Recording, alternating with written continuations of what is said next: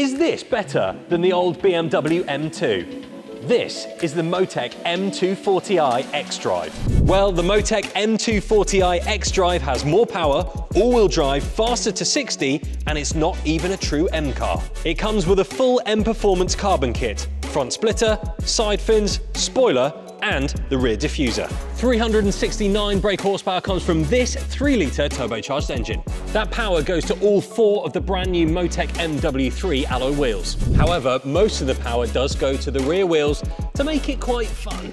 Enter now at BOTB.com.